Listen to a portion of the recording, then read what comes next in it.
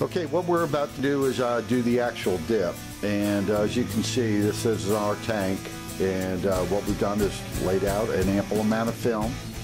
We're going to let it sit for about 2 minutes, which it already has, and Danny's going to be doing the dip, and so the 2 minutes allows it to hydrate, and now what Danny's about ready to do is we're going to apply activator on it, and this is liquid activator done.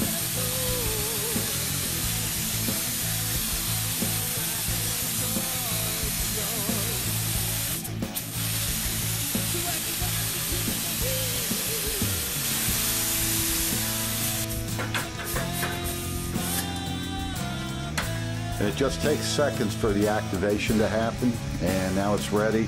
So what we're going to do is the dip. And what Danny did, he put a couple of screws in some existing holes in order to be able to hold it. And he's going to go down, you can see the angle.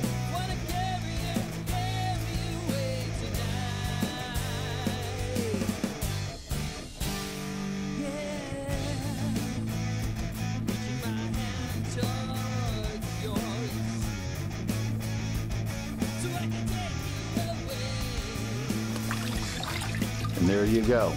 And that's how easy it is. And we'll going to dip the pick guard with another pattern, and then we'll be clear coating it and assembling it, and we'll continue to give you updates.